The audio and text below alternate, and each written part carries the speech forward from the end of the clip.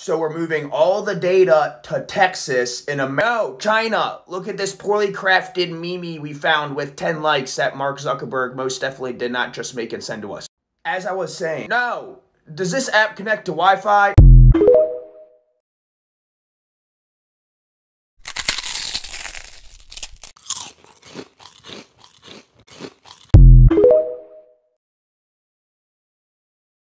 Face or voice data to identify our users. I find that hard to believe. I've watched a lot of congressional hearings, and I think that that was one of the most hostile hearings I've ever seen. It's very rare, especially in the past, 5-6 years, for these hearings to be bipartisan. Several members called the witness by the wrong name. They used a different Asian last name that sounded similar. I know some people won't find issue with this, but when you understand that this whole thing has an underlying sentiment of xenophobia, I think that that should be mentioned. Almost every member of this committee just flat out called the witness a liar, which is interesting because as a committee, if none of you guys believe what this guy is saying, why even have him testify? They went as far as comparing Mr. Chu, the CEO of TikTok, to Putin. The verbal bullying tactics that they use in these hearings are not uncommon. They ask questions really fast and they don't give you a chance to answer. But this is also a man from Singapore, which, by the way, is a different country than China. It seems a lot of our representatives don't understand that. Being aggressively grilled in a language other than his native language. I have seen these kind of hearings with European business people who aren't native English speakers, who are fluent in English, but these reps usually give them a little bit extra time to hear the question and answer. So it is a little interesting to see that courtesy not being granted. Especially, again, just combined with all of the other xenophobia. I don't think it's a crazy requirement for our members of Congress to know that there is a difference between Singapore and China. To the United States of America and be protected here. Congresswoman, I have seen no evidence that the Chinese government has access to that data. They have never asked us. We have not provided. Well, you know what? I find that actually preposterous. That granny ass wig you got on is preposterous, bitch. Why the hysteria and the panic and the targeting of TikTok? As we know, Republicans in particular have been sounding the alarm, creating a red scare around China. They've been doing it in a variety of ways when it comes to economic competition, when it comes to semiconductor manufacturing, and when it comes to technology. In terms of TikTok's behavior and its risk to national security, it poses about the same threat that companies like Facebook and Instagram and YouTube and Twitter pose. So let's not marginalize and target TikTok. And my last point is this. I want to say this to all the teenagers out there and TikTok influencers who think we're just old and out of touch and don't know what we're talking about. Can you tell me right now, can you say with 100% certainty that TikTok does not use the phone's camera to determine whether the content that elicits a pupil dilation should be amplified by the algorithm? Can you tell me that? We do not collect body, face, or voice data to identify our users. We do not. The only face data that you will get, that we collect, is when you use the filters to have, say, sunglasses on your face. We need to know where your eyes are.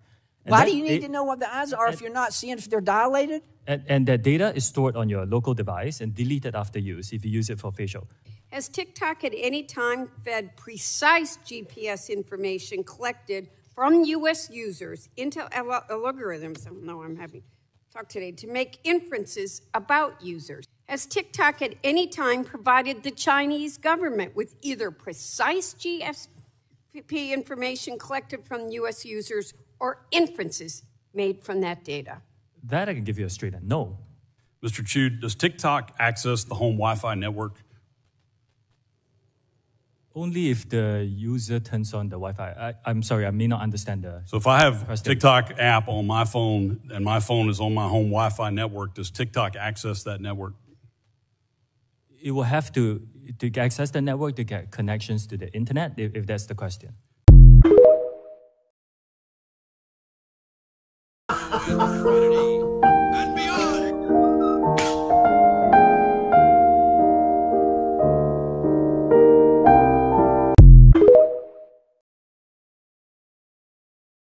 Sir, are you aware that the sound a cartoon bomb makes is TikTok, which is the same name as your platform? My problem is that a child can look up anything inappropriate on TikTok. You can't do that anywhere else on the internet.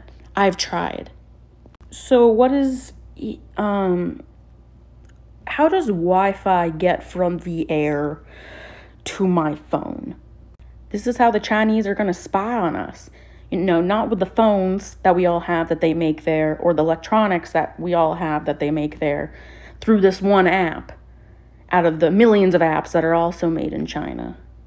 This app is so inappropriate. My daughter learned how to do a TikTok dance.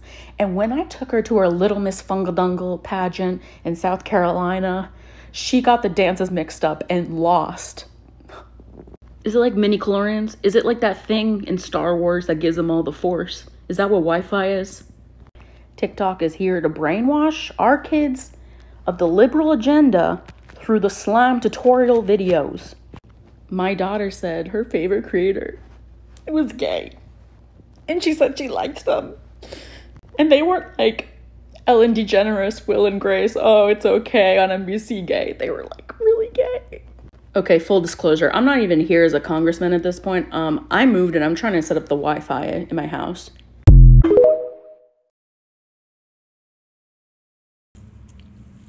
Does anyone else find it borderline problematic that a room full of great-grandparents who discovered what the internet was in their late 50s are now representing their own personal interests in a tech hearing?